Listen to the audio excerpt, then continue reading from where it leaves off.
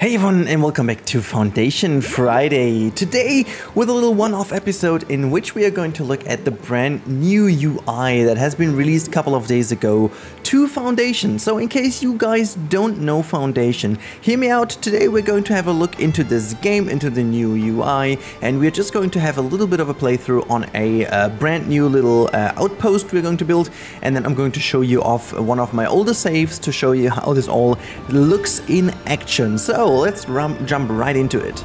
Alright, so here we are on the starting screen, and in case you guys don't know Foundation, Foundation is a little medieval city builder game which borrows a lot of elements from other city builder games that you know, but it also has some little nice additions to it that are pretty much unique to this game. But more about this in a couple of seconds. So first of all, this is a brand new UI overhaul. So I'm just gonna blend in how the old UI looked, and then you can see already the comparison over here. But hear me out, this is really a really good overhaul of the UI. There are a couple of things that, you know, I'm not really sure about, but overall it's really good, and we're going to talk about that in just a bit. But first of all, we have to start off, and there is a bit of an introduction going on. So it does explain to you what is going to happen, getting started, you've got a new territory, and so on and so forth. I'm not going to do all of that, but if you guys play it for the first time, it's very helpful. There's a lot of stuff for you in here that is going to help you a lot.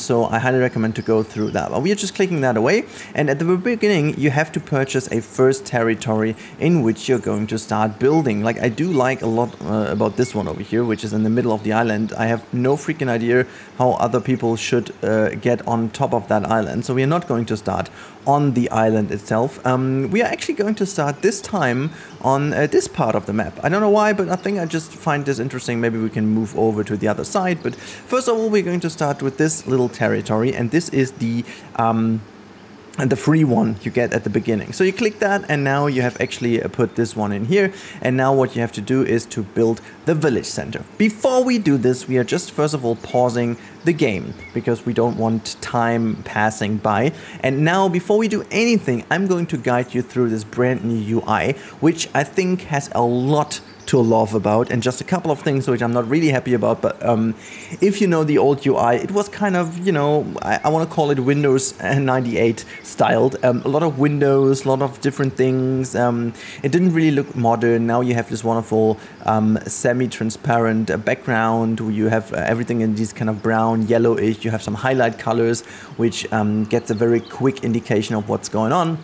But just to make it very easy, first of all, we've got the settings menu, which you can see this is this beautiful brownish overlay. Everything is highlighted in yellow. You've got the settings, achievements, all that kind of stuff you need to have. Down here to the bottom left of your screen, there are some active quests. You can actually pin them if you want, which is kind of cool, because then you have this in here, or you just do an unpin them, and this is actually how you do this.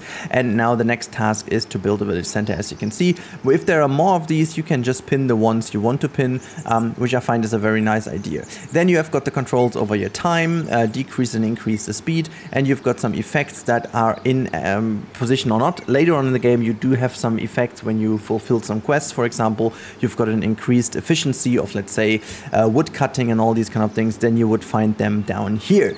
Now if we go further to the bottom part of the screen, you can see that there is this new little it's kind of a little binocular thing, or even though this is just like a telescope. This is the visibility option, and now you can finally toggle different visibility things, which I love because that's one of the biggest complaints I had. Now you've got the desirability of people where they can live. Now we don't have houses in here, but if you toggle this one, you see where people are most likely to settle, because that's one of the specialties about this game. People are going to settle wherever you tell them they can, but you do not have full control over it. You will see that actually when we start building. You've got the fertility, which is important to note when you want to build crops and stuff. You can see around these areas where the bushes are, there's a very low fertility, while you have a very high one over here. If you want to go for minerals, you can see there are some minerals over here highlighted in green. We don't know which minerals these are yet. You have to research this basically. And then you've got the zoning area areas. We didn't zone anything quite yet, so you don't see this. And you can finally toggle the boundaries of your territory, which I think is brilliant, because this is one of those things which I hated the most, to have this outline all of the times visible. At the beginning it's kind of nice, so you know where exactly your boundaries are, but later on this becomes a little bit more annoying, so to say. Well, this is it. And now you can also go to territory, and then you can purchase new ones. At the moment we could buy another one, but we need the money for something else first, so we don't buy anything else. We can't paint yet. We have to first of all build something, so let's talk about the building menu. Now this is a brand new menu and I love it. You have now a separate between different elements, and beforehand that was really quirky. You had some decorations and nature, and no one really knew what it was. Now you have a very nice categorization. You've got logistics, you've got resource production, you've got food production, you've got decoration, transportation, and wall, which is a lot of fun. Just wall as one. And then you've got all in one if you want. So if you go to logistics, we're gonna first of all build this one. Real quick, somewhere over here. This is going to be our city center. You can move the city center later, but I'm going to put this now down here, and I'm going to say build, and now you can see our villages just spawned. Before we go in there, you can see there's a little highlight exclamation mark that we have some new stuff now, and we can finally paint something. So we are going to paint actually, by the way, by holding down, it gives you also controls to the bottom right on the screen. If you hold down control and then scroll your mouse wheel, you can increase and decrease the size of your brush, which I think is cool, and it became a lot smaller now with this update, which is also pretty nice. You can see also desirability is low at this point. It's becoming higher later on, because once we build like a market or so, they will be able to go here. So you can paint just this area, and this area is now where they can build some houses. At the moment we only have residential, because we don't have any other resource production set now. But we can also click down to Builder's Workshop, because that's where the people need to be in order to build items and build buildings and stuff. Now we're gonna build this real quick. This is an instant build. You don't need to wait it for being completed. And you can see down here you've got also new menus, which is now decoration is updated as well. We've got a bush, shrubbery, we've got decorations, and we've got a wall. And we also have some mods that I have installed that also have their own category right now, which I love, because this makes things so much easier. And then you've got also like a little scroll bar down here. I would highly recommend to always go with the different categories. That makes life a lot easier. Now, that was all about the bottom part of the screen. Now there is the top part of the screen, and that's my favorite addition, or the favorite change. Now your resources and everything is ordered in a lot better way. Now you've got down here to the top left side, you've got your coins and you've got your daily balance, which is very important, because you need to ensure that you're always in the positive and stuff like that. We're going to talk about this once we click down here for the book, but this is something for later. Now the next bit is, you can see your resources. At this moment we only have berries, we've got wood, we've got cloth, and we've got tools. There will be a lot more in a later stage of the game. As I said, we will cut over to a other save that I have. Now we've got villagers. At this point in time we've got 8 villages. There is no happiness, and we've got actually 8 unemployed villagers. You can see there's everything over here is missing. As you can see, it's cut through, and we've got no workers assigned to this building. In order to assign people, it's now becoming a lot easier. But before we click on the building, let's do the last bit, and I excluded that because this is the big new change. You've got the book now. The book is basically your go-to page in terms of management of this game. You've got the villagers, you've got buildings, you've got trade, you've got budget, estates, army, and logs. Logs is also very handy to see what happened. But if you go over the villagers, you can see we've got a lot of serfs right now, we've got the names, and we've got their job status. At this point in time, they don't have any job. If you click down, you can see all the jobs available. And at this point in time, they have, these are the allowed. This is the orchardist. We can't do this right now, but this is for later. And now we can go and say, you are a builder, and we're going to say, you are a builder, and we're going to say, you are a builder. I know this because we can only assign 3, as you can see. And if I hit play, you can see these 3 are assigned. You could also assign them from over here and just like say plus, but at this point we have already 3 people assigned, so you don't need to do more. Anyhow, let's do some building first, and then we talk further about what we've done, okay? So let's go into the building, and first of all we go into different things. Oh, first of all, I think we have to just play the game real quick. until we've unlocked these things. Now these are unlocked, and you can see we've got a stone cutter camp, a lumber camp. We need all of this, so we are just going to put the lumber camp down here, and we're going to put down also a wonderful, we're just going to food production. There's going to be the gathering hut is going to be here, and we also need a wonderful little well, because this is where the people get their water from. And you can see all these little windows that pop up. You can basically take those windows and put them wherever you want, which I think is a great thing. And you can just zoom to the workplace. Once you're away, let's say like that, and you want to know where this exactly is, just go over here. So very, very easy. And you can also clear the changes and all these kind of things. But now we say build. I'm going to say the same here, build, and we're going to say the same, build. Now we've confirmed that they should build this, and now we can actually increase the speed, and you can see people are starting now to move and build these things.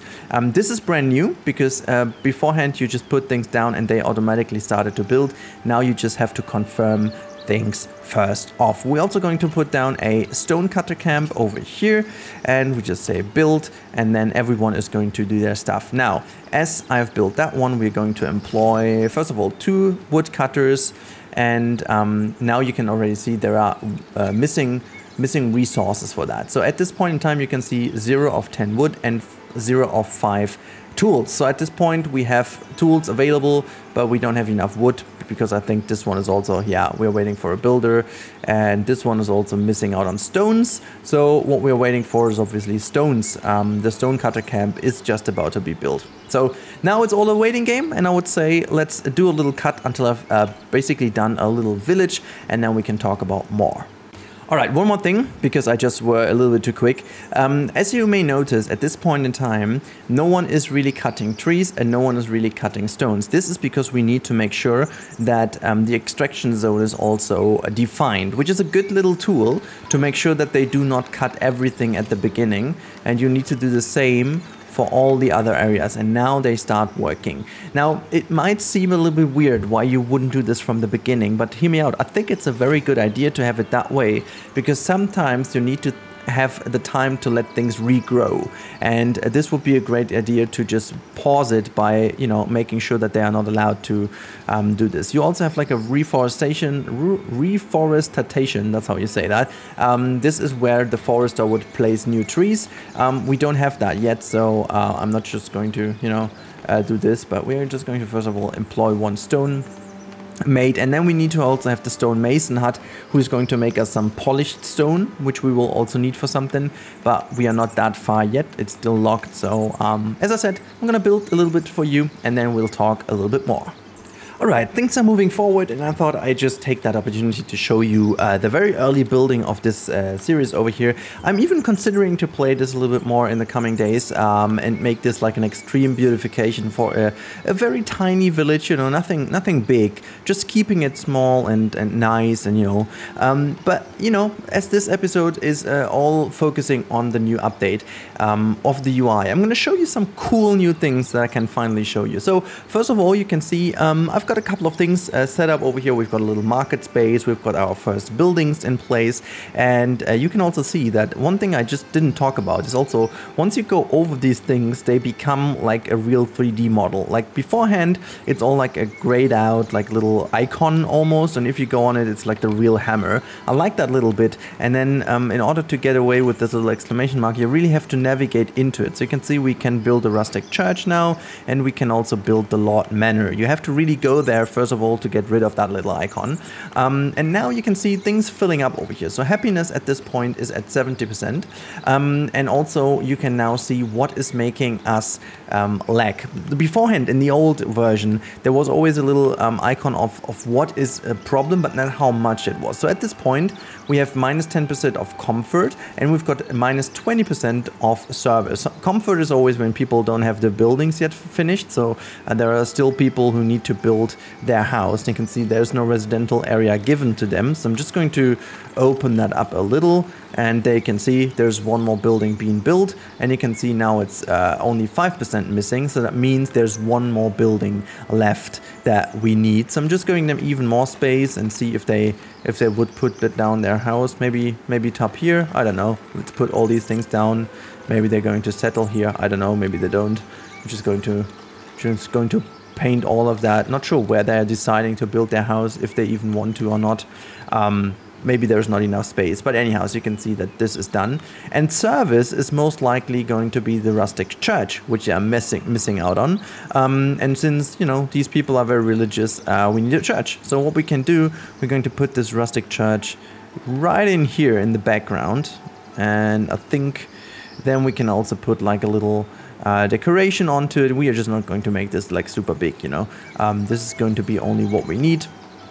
A little bit of a tower here, just like so, and then you can say build, and they're going to build this for us, while I can show you some of the other great additions to the menu. So first of all, one of the biggest ones I love is if you click the market stall, now you can see you've got 2 stalls over here, and you've got the market tenders in here. So previously that was all segmented via each stall, and you needed to scroll for hell. That was insane. Now you've just got the next empty slot over here, and you could say, okay, well, go for apples, for example. And at this point, you can see the first market tender is assigned, and he's building. You could now go and have the second one. This is Livtildis, who's unemployed right now. But I'd rather have Livtildis work in the sawmill. So I'm just going to show you how that works this time. You can see he's still unemployed. I'm just going to hire him. There you go, working fine. Now, what I just wanted to say is this menu is so much more cleaned up now. So you can see no workers are assigned at this point in time. We are still missing out on 1 worker. You can see how much is sold this week for how much. You can see easily a parts list. Now you can actually see this in the more or less like old version. This is how it was arranged in the old version.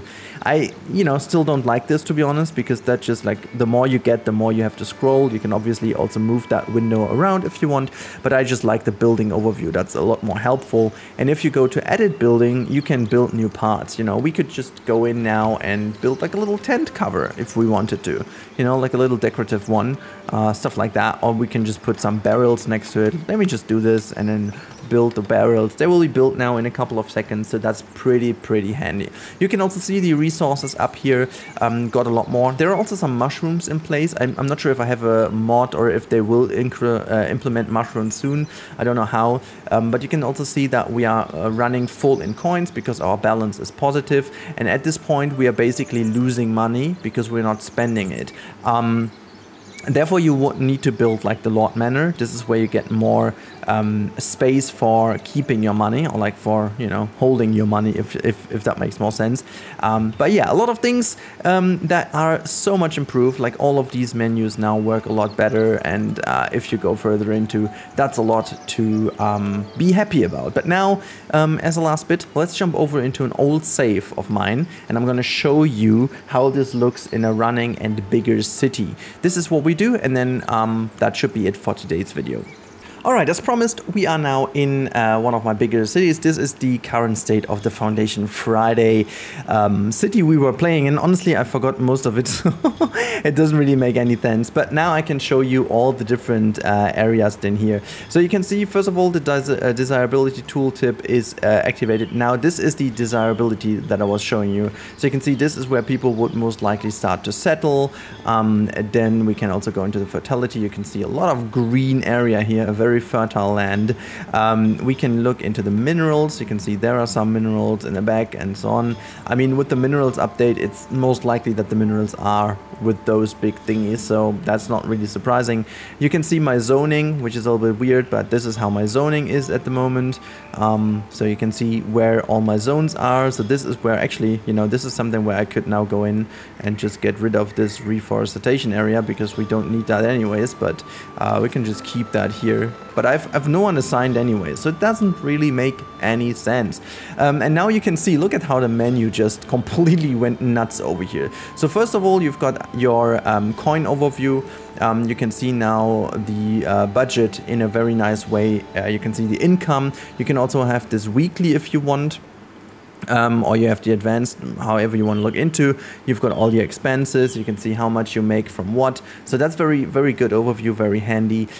You can see all of the resources. You can see the non-favorited in here. I still haven't found out how I am favoriting those, to be honest. I don't know if I can push them over or not. So not really sure how exactly that works. So you can toggle the stockpiling if you want, but I'm not sure how I can favor them. Whatever. The overview is a lot better now by just clicking it open, and then you can see whatever you have. Very handy, very quick. You can see how many people, you can see how the happiness is moving on, you can see how many people are unemployed, everything at one glance, and I'm a big fan of that. And again, you can disable the different areas down here, just simply do this. And what I love is there's a close all windows button now, which comes in very handy if you do stuff like that, for example, and you click in a lot of buildings because you want to have like an overview, and like, I don't want to close them all off. You can just click down here, boom, all gone.